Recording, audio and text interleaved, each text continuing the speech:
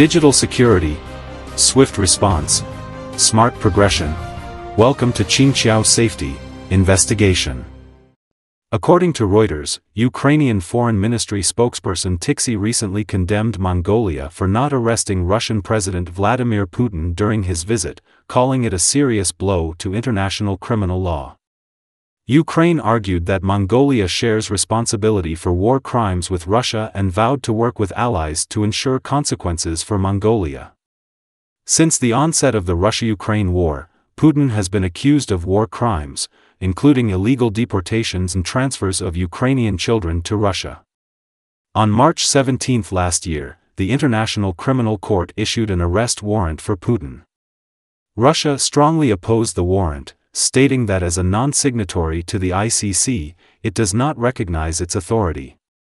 Reactions from the international community have been mixed. Some, led by Ukraine, support the ICC's decision as necessary for addressing war crimes, while others question the warrant, suggesting it might be influenced by European pressure.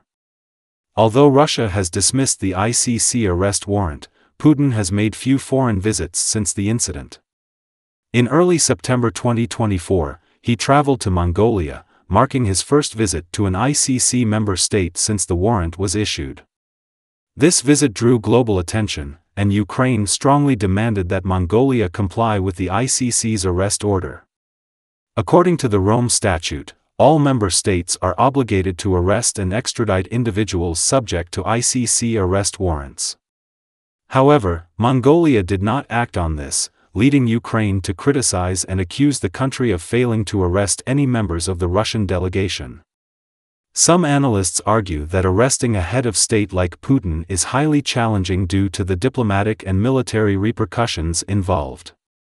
Countries must balance their own interests against the potential fallout from such actions. The issuance of arrest warrants has intensified international diplomatic maneuvering.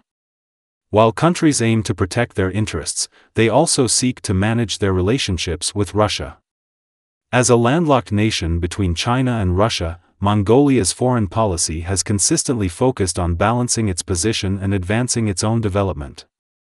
Mongolia's relationship with Russia includes not only economic and cultural cooperation but also significant military ties.